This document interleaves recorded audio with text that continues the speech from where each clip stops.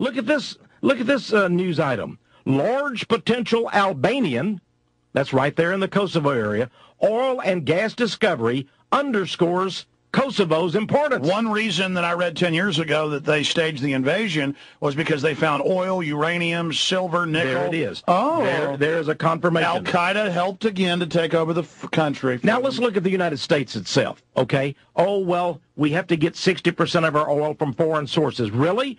Well, look at this. The Bakken Oil Formation. Welcome to the next oil boom. The U.S. Geological Survey has just published its official results of a groundbreaking study.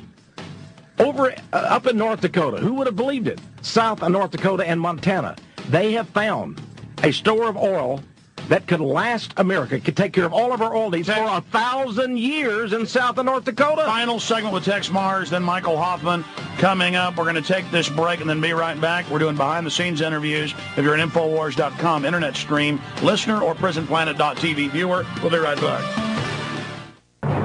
He's the T-Rex of political talk. Alex Jones on the GCN Radio Network. It is the final segment with Tex Mars. I'm going to recap briefly what's happened with the Deborah Jean Palfrey murder. And that's even what mainstream television is saying. Before we finish up with how they're having these contrived artificial scarcity tax in this key area that you're exposing. You said you were watching Nancy Grace, and she was saying this is suspicious. We played some clips from Fox where they're saying it's suspicious. I mean, this is getting ridiculous when the prostitute under her, who was a college professor, going to get an extra PhD at the time, was facing 6 months in jail and hung herself, saying she was going to shoot her mouth off. And then now she's telling everybody, if they kill me, I was killed, I'm not going to kill myself. Then they have this government spook type come out and who makes up all this stuff and has a history of it, saying, oh, she just called me and said she was going to kill herself. And then the media runs with that. I mean, they are really getting desperate. Well, they're getting desperate, but they're also getting bold. They're shameless.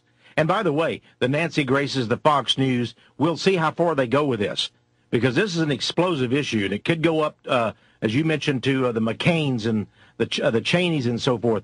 I think we also need to look for Vicky Eisman. Is she still available? Is she still alive? Where is she?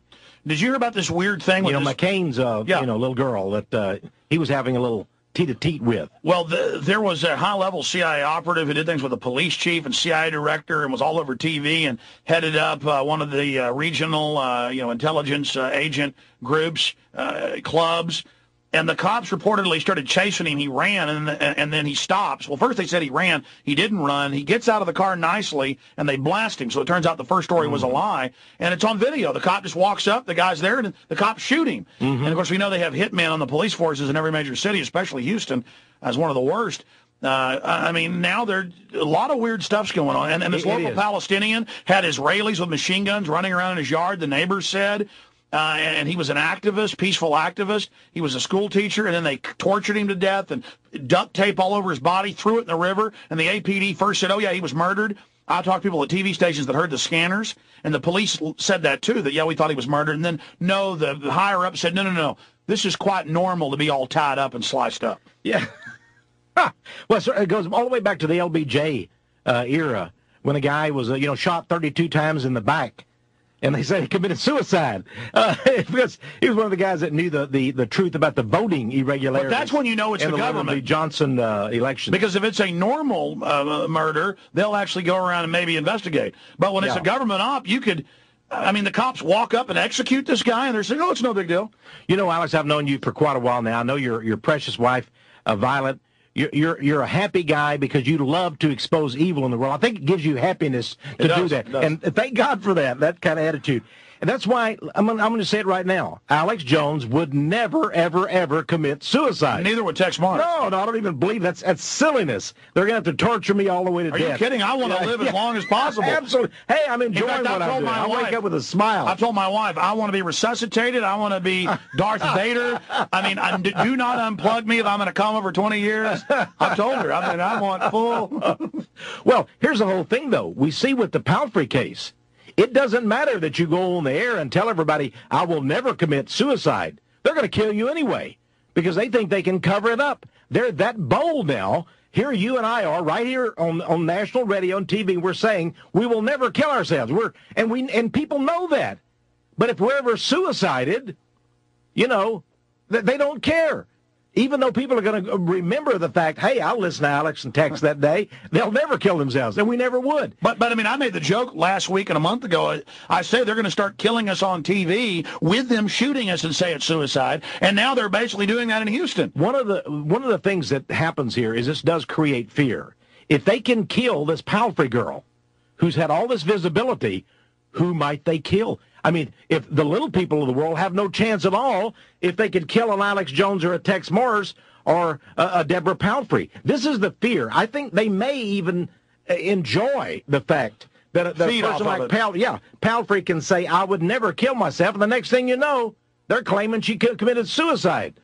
So I think this is another way of creating this psychological alchemy of fear in the population. Well, also the way they hung her in the shed. She pulls up under the little carport, little thing outside a trailer. They stun gun her. They take her in and hang her. That's their fate, just like they killed the other girl that worked for her. I mean, what if they killed 10 of her girls? Yeah. I mean, it just gets more and more. But they do run the risk of losing all credibility. I mean, Congress has an 11% approval rating. Bush has a 30%. That's right. That's right. And here again, we go back to this energy situation, to the food situation, to the water situation.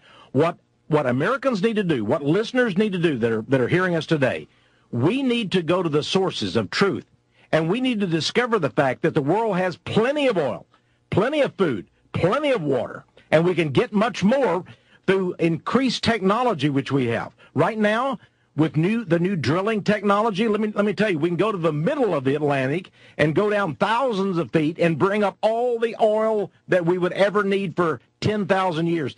And so we need to say, you're lying to us. Just like with 9/11, we need to prove these people that they're nothing but a bunch of inveterate liars. Now, once we do that, we can turn things around. Speaking of new drilling technology, I have a uncle, and they drilled on his property a couple months ago, 16,000-foot well. Wow. And, I mean, it's like the Spindle Top. Yeah. I mean, it is. That's more than 3 miles down, you see. They got a 12-inch pipe on it.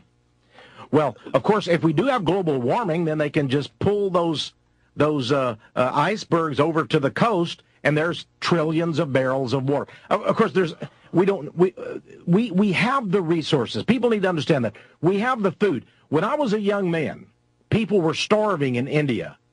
Would you believe that with new agricultural methods and technology, India now feeds itself and even, exports? Which really makes the globalists mad. Of course. So we have incredible amounts of desert land that's being turned into through arable water-driven farmland. There will always be enough food in the world. By the way, I've seen a bunch of studies. And they go, those are oil company studies. No, these are studies separate, just studying plants. Plants will like as much as 14 times higher carbon dioxide. Mm-hmm. They use less water, live longer, or healthier. And they're now doing studies showing desertification is in periods with low carbon dioxide. And they're reporting from ice cores going back millions of years, but the really reliable one's 200,000. This is the lowest level of carbon dioxide ever. And they're saying it is massively associated with desertification. And then sure enough, because it did spike the last few decades, now it's going to start going back down, suddenly there was more of a greening. The plants need it. And then they create more oxygen, which they've now shown that mammals like higher levels. We're in a starved level right now. Well, of course, nature will take care of that on its own without man-made solutions. Let's go back to this oil situation. Yeah. I mentioned the Bakken oil formation in North and South Dakota, but there's a bigger one. Out in the Gulf of Mexico in 2004, BP Oil, Exxon Mobil, and another one of the large multinational conglomerates found the largest reservoir store of oil ever found in the United States. This dwarfs everything. It means that America will have enough oil for thousands and thousands of years in the Gulf of Mexico. Now, when they discovered this in 2004, they said that the oil could begin coming out of that area within a decade. That means 6 years from now. So you would think the oil futures would already be taking that into account. Imagine. Now, they say that this is so much They've laid oil. it off. They've laid most of it off limits. They found a 600 square mile one off the coast of Louisiana, I know, in the 70s, and then they just said it was a refuge.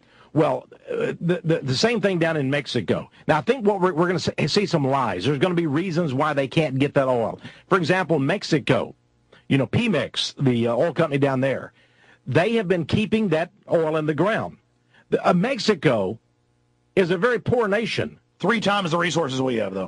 They want the tens of millions of illegal aliens to attack and come into and invade America. They don't want them to have money down there. Right.